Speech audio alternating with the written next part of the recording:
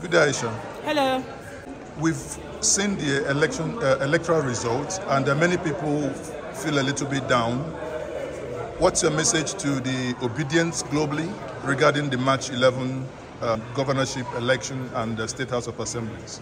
Oh, the first thing I'm going to say to them is, what are they feeling down about? We won the election. We were told that we will not get up to 100,000 votes. We not only got millions of votes, but we actually won the election to the extent that they had to come and start rigging, reducing our votes and all of that. So, hey, pat yourself in the back. We did amazing. We did great. By the way, the stolen mandate, we are definitely going to get it back.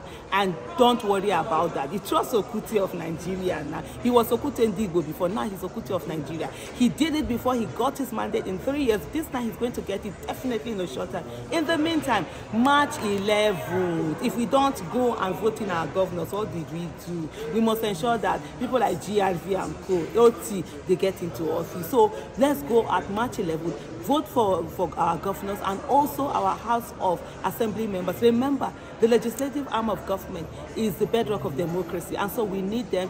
When President Peter Gregory Obi is sworn into office, he should have his own governors and also members of the State Houses of Assembly he wants. So please, I beg you see they watch the video. Now go begin the campaign. This one, we go humble everybody. As soon as humble Peter Obi with vote, we go humble all of the candidates with vote.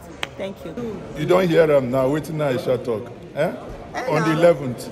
On the 11th, what will happen? Make them come out. Make them go vote. Carry everybody come out. We go humble all the candidates with vote. The way we say humble Peter Obi with vote. Now so we go humble all of them with vote. They never see us coming. We'll get governors. We'll get senators. We'll get House of Rep members. We'll get House of Assembly members. Sure they say you don't get them. We don't give them to 4 people in a room tweeting on WhatsApp. You know, say now two they do rallies before. The other two, those are the calm. Now on election day they show and we sit there. And they go come out again. And we say thank you, Nigerians. Thank you. Now too much. Now make us proud. Now make us proud. Oh man, not be small thing. Peace out. Bye.